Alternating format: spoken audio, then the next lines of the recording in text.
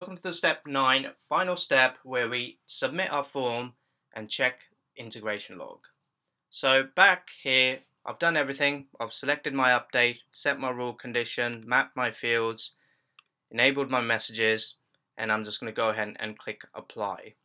Okay, so this is all good to go, and final step is just to click finish. Now we're going to go ahead and run an update. Okay, so we're going to go ahead and preview. So remember how it's done. We got to see what that field is, FLD163, and after the question mark, I'm going to type FLD163 equals the record ID of Joe Bloggs. Okay, there's the data, and now we're going to go ahead and update some stuff in for Joe Bloggs. Okay, so what we'll do is we'll say, you know what, I consent to the data now, and we are going to just change the email. We're going to say joe.bloggs@formtitan.com. Okay, once this is done, this is my update. I'm going to click submit. Now this update is going to go through and push to Salesforce. So we'll give it a second.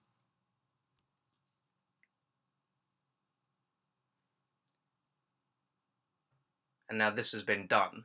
So the best way to check when this is completed is if you go back, remember, form, Salesforce integration, and then integration logs. Okay, so time here is 10:30 or 10:24, and then here it is. Look at that. There's my update at 10:24 with my record ID. So remember the power of comments. When you write comments, it can tell you the exact push it carried out. So if I click on the record ID here of Joe Bloggs, what used to look like this, Mr. Joe Bloggs, and that now looks like this. There you go, Mr. Joe Bloggs, joe.bloggs@formtitan.com, and I consent. So we've gone, this was before where I do not consent and the email was different.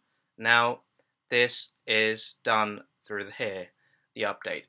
Remember, you can use the same premise to update any custom or standard object. It doesn't really matter, the premise is the same. If you're using the URL parameter, you simply need to have the record ID into the hidden field, know how to populate it, and then you either can display the data if you want, or you can just simply have them update it into Salesforce. And then once all of that is done, run a quick test, check your integration log, and should be good to go. And in the next page, I will post all the additional videos, that small nuanced features that we have in each of these that you can check out. And then I hope you learn from it.